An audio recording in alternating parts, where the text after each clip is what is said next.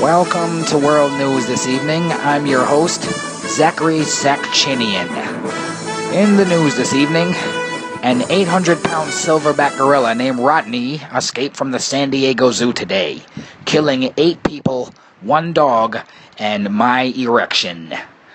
In response to my then full erection and the gorilla incident, San Diego Mayor Robert Ramirez said, quote, "That was bananas," unquote. In other news, ISIS leader Mohammed bin Baggins has claimed responsibility for the kidnapping of controversial rap star Nicky Scarz. Scarz, whose recordings feature such melodies as "Schlob my schlong" and "Make love to my hand," has been missing for weeks.